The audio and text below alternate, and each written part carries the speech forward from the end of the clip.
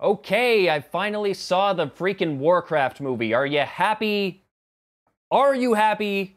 I hope so. I saw it with a friend of mine. Both of us have been fans of the games going all the way back to Warcraft 1. Yes, we're that old. And based on all the reviews this movie was getting, our expectations were not very high. It met our expectations.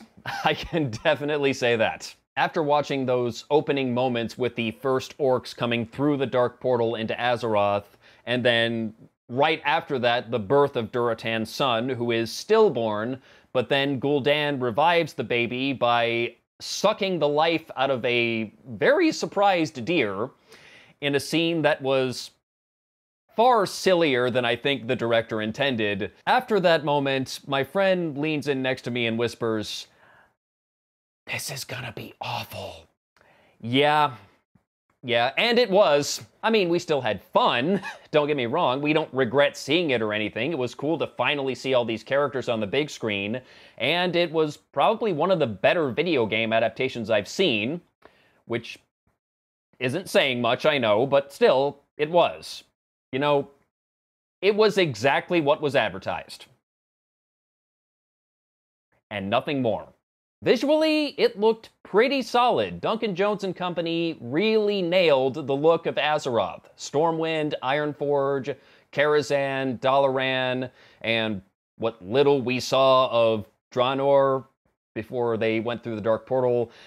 It all looks pretty much as it should, and the orcs, who are all largely CGI motion capture characters, and, you know, the look of the orcs themselves and their outposts, all looks fantastic. The story, however, is kind of a mess. And right off the bat, you can tell that they made this strictly with Warcraft fans in mind. Anyone who has not already played the games is going to be horribly confused. There's a lot of stuff in this movie that is not explained very well, or sometimes not explained at all. For starters, in order to power up the Dark Portal so the orcs can travel from Draenor into Azeroth, Gul'dan has to suck the life force out of many living creatures in order to gain enough energy, and he does this by sucking the life out of a ton of captured Draenei.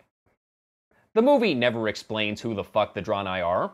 As far as the movie's concerned, they're just these blue people who speak some language that only Garona can understand, because reasons. And after the orcs come through the portal, we cut to Lothar and Magni Bronzebeard having a conversation in Ironforge, and the movie is at least nice enough to tell you the name of Ironforge through a caption in the corner of the screen. Doesn't tell you anything else about it, and we never see it again after that brief scene. And come to think of it, I don't know if the movie ever even mentions Magni by name. Maybe it happened once and I just missed it, but yeah, I didn't even realize it was supposed to be Magni until I saw him towards the end of the movie wearing the crown. Like, oh, that's who it is. And then there's Medivh, who is known as the Guardian. Of what, exactly? Of his little tower? Of Stormwind? Of all of Azeroth? What exactly is he guarding? What does a guardian do? What are his primary duties as a guardian? And how does one become guardian? Is it like a self-proclaimed title, or is it bestowed upon him by someone or something else? Is there an application process? Do you have to demonstrate certain skills? Pass a written exam? What does this entail? You would never know by watching this movie. Now, I know what it means, but that's because I've played the games. If you haven't played the games, you're not gonna know shit, because the movie's certainly not gonna tell you. And even if you have played the games, there are a few things here and there that they've changed, which is fine. You know, by all means, put your own spin on the story. There's no point in simply retelling the same thing we've already heard. But even some of the new things they introduce in this movie aren't explained very well, like Medivh and King Lane apparently haven't been on speaking terms for many years. We don't really know why. It's not explained very well. Medivh is also not on very good terms with the Kirin Tor. And that's another thing. Who the fuck are the Kirin Tor? Don't know. It's apparently a bunch of magical dudes, but that's all the movie's gonna tell you. But yeah, not really explained why. Khadgar's backstory has also been changed. He is no longer Medivh's apprentice, as he was in the game, And he's also no longer a member of the Kirin Tor. He apparently was a member of the Kirin Tor at one time, but has since gone rogue. And I don't mean rogue as in the World of Warcraft class, like he started carrying around daggers and ganking people. No, I mean rogue as in renegade. And this is pretty much rendered pointless anyway, since he goes back to the Kirin Tor at the end of the movie, so I'm not sure why they bothered to change this aspect of the character. It didn't go anywhere. The movie also explicitly says Garona is half orc, half human, which may not necessarily be a change, because at the time, she was under the impression she was half human. It was only later on, after they retconned it, that they discovered she was actually half Draenei. But, you know, since this movie takes place during the same time period as Warcraft 1, her thinking she's half human, even if she's really not, would still make sense. Her orcish half being on her mother's side, however, I believe is a change from the games. Why they made that change, I don't know, but there it is. There is no mention whatsoever of Ner'zhul or Kil'jaeden. They just aren't in the movie, which honestly is probably for the best, because they already had way too many characters they were trying to juggle, and adding a couple more into the mix is just going to make things even worse. In fact, no demons are mentioned at all in this movie, at least not by name. There's some sort of demonic presence that possesses Medivh towards the end, but I assume it's Sargeras, but he's never identified as such. We also have a couple of new characters that were created exclusively for the movie. One is Callan, the son of Lothar. Don't know why they bothered, because the only purpose this character served was to get killed. That's about it. We also have Taria, the Queen of Stormwind. About freaking time we got to meet the wife of King Lane. I mean, obviously, at some point he had children. I would assume a woman was involved in the process there. You know, that's kind of how these things work. Finally, we get to see a portrayal of this character. She was all right. She was a welcome addition to the story for the most part, but one weird choice they made was also making her Lothar's sister. And Taria is played by Ruth Negga, who is clearly mixed race, and Lothar is played by a white dude from Australia, Travis Fimmel. And I'm supposed to believe these two are siblings.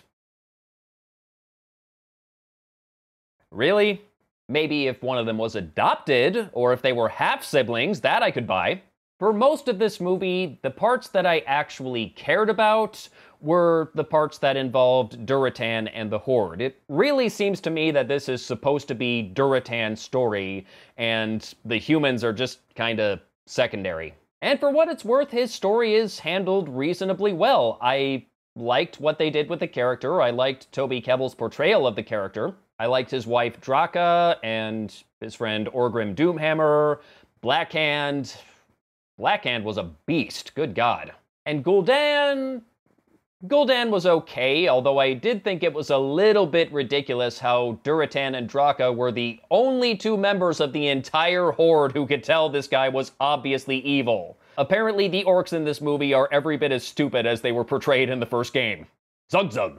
Also thought it was a little silly that they basically made Durotan's son, who, if I remember the lore correctly, grows up to be Thrall, into Orc Moses.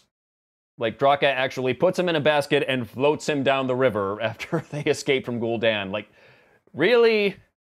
Come on now. And as for the human side of the movie, for the most part, I really couldn't care less. I mean, I kind of liked Khadgar, despite the pointless changes they made to the character.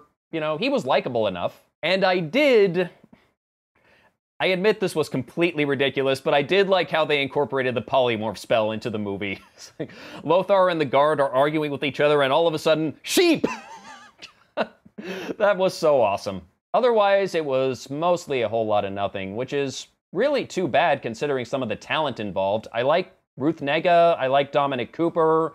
It was interesting to finally see them with their natural accents for once. Medivh was just kind of okay, and I wasn't really a fan of Lothar or Garona, especially with the romance of sorts that kind of develops between those two. Just, no, I was not buying that at all. They had zero chemistry. And the ending of this movie was kind of a letdown. It started out okay. You know, you have Garona killing Lane, which did happen in the games. It's handled a bit differently in the movie, but the way they handled it I thought was fine. Basically, you know, they're facing off against what's left of the Horde that managed to get through the portal before it was closed, and Lane realizes, okay, there's no way I'm gonna get out of this alive. One way or another, I'm dying today.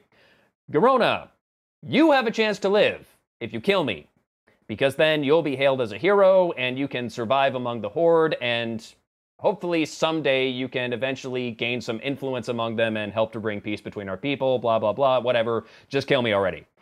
And reluctantly she does, and it works. She's hailed as a hero by the Horde. And that right there should have been the end of it.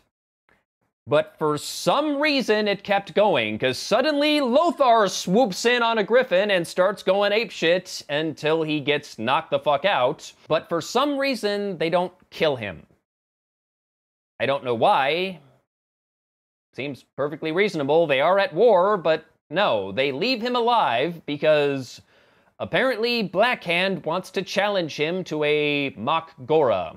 I think I'm saying that right. It's basically a duel of some sorts in the Orcish custom, but usually it's used to challenge for a leadership position. Like earlier in the movie, Durotan challenges Gul'dan to a mock Gora and loses because Gul'dan basically uses his magic and cheats, but here it's Lothar and Blackhand, and they never really explain the rules of the mock Gora very well, because when Durotan and Gul'dan do it, no weapons, no armor, just mano a mano.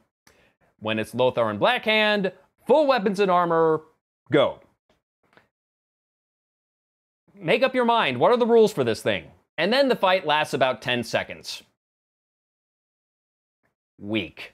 If they had just ended it right after Garona kills Lane, I think it would have been much better. Instead, overall, this is a heavily flawed movie. I certainly would not call it a good movie at all. It's pretty bad, but I still enjoyed it. I had fun. And if they make a second movie, which they probably will, because this made a shitload of money, especially in China, and they certainly baited a sequel with the Baby Orc Moses thing, you know, I'll probably see that too. As far as a recommendation, for Warcraft fans only. If you're a fan of the games, you will probably like this, at least to some extent. If you're not, there's nothing for you here. You're just going to be horribly confused. And that's all I got to say about Warcraft. So until next time, Loktar Ogar.